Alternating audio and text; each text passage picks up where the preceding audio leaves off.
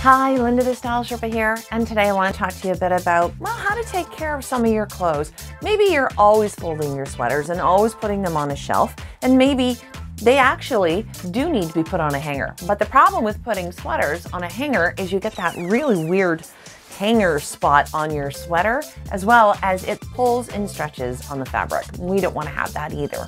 So here's an easy tip for you to try with some of your softer sweaters and realize that you can hang them up and also be a space-saving solution.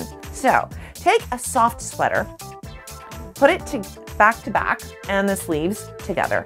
Take a very thin velvet hanger, nothing slips off a good velvet hanger. Put the hangy part in the armpit. Then all you have to do is fold the arm over, fold the body of the sweater over, and you've got an perfect, easy way to hang your sweaters. Another solution, do this with your jeans too.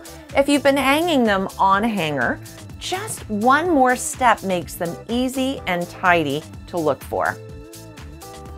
You've got a perfect solution.